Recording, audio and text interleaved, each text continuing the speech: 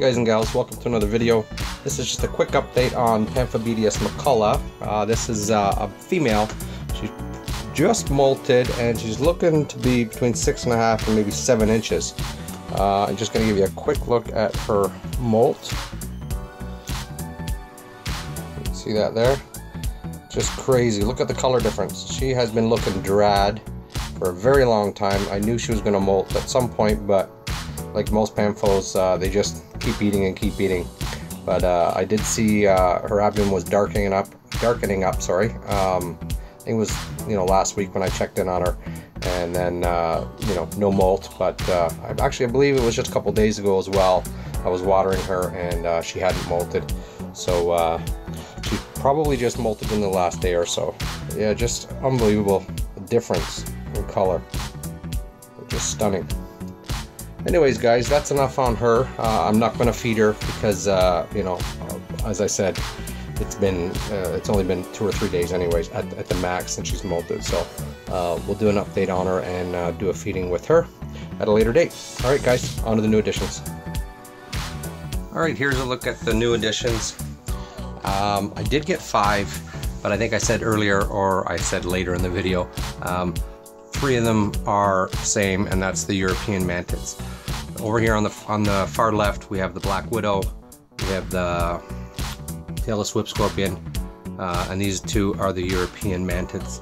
I only had 4 of these enclosures, so the third mantis, he hasn't got rehoused yet, but this is what I got him in, 32-ounce deli cup with some like marijuana leaves in there, but it's not. It's those fake reptile plants. There's a little guy up there. Sorry about the glare. There he is, very, very tiny. So anyways guys, let's just look at the enclosures before I show you the actual animals and their individual enclosures. On to the next. Alright guys and gals, there's a look at her. It's very hard to get her because she's small, meaning on camera. And this is what she does. She keeps crawling up to the top and she's booking it. So I've tried this a couple times and she's just very, very skittish per se, and I don't want her to fall. Not that she will, but so there's just a look at her. As she gets more used to her enclosure and webs it up a little bit, I'm sure she'll settle down. I did try feed her, but again, I just rehoused her last night, so she's not used to her enclosure yet. But anyways, there's just a look at her, if I can find her, and we'll move on to the next. Sorry about the crazy camera work, guys. Okay, so here we have one of the 3 European praying mantises. I'm not sure of the Latin or scientific name. I will figure it out. So right now we're just going to go with the common name, European. This one is on the lid. If you can see it right there, just a little tiny thing on the kind of the left there. What I did with these guys, I'm just going to show you one of these guys because the other 3 are pretty much the same. I'll show you the enclosure and I'll explain why he's up on the lid here.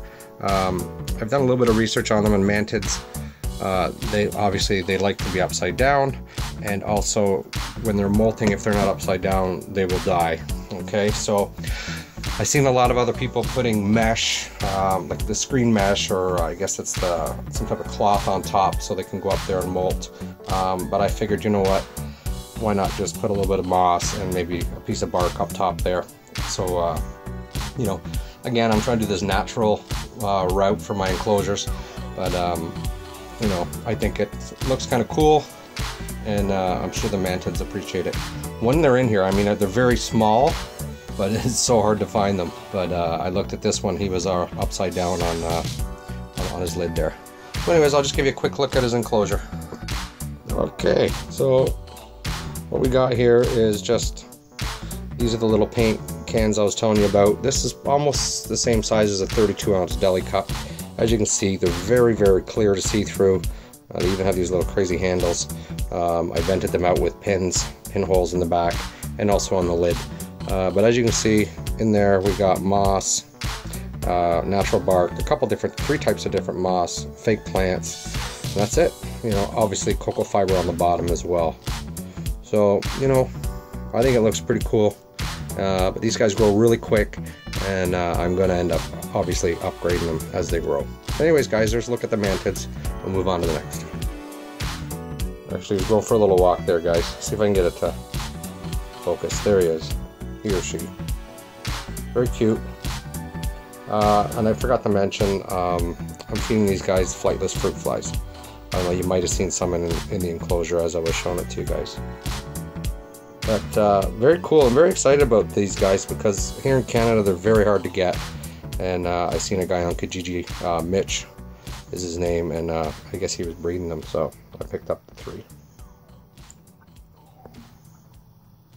Very cool. On to the next guys. Alright, here's a look at tailless whip scorpion. As I said with the other ones, I'm not 100% with the scientific name yet, so I'm not going to say it. I think it's Damon, it's DD or something. Damon, something else that starts with a D. I'll figure it out, and it'll also be in the description. But yeah, great little creatures, very fast, skittish, but they're, I mean, only if they're touched, they just sit motionless for the most part.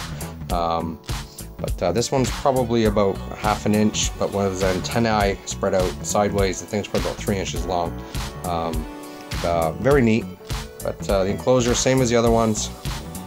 Cocoa fiber, 3 different types of moss, wood in there, and that's about it. Very easy to set up, and you know, it looks nice and natural. That's kind of the look I'm going for, as I keep saying.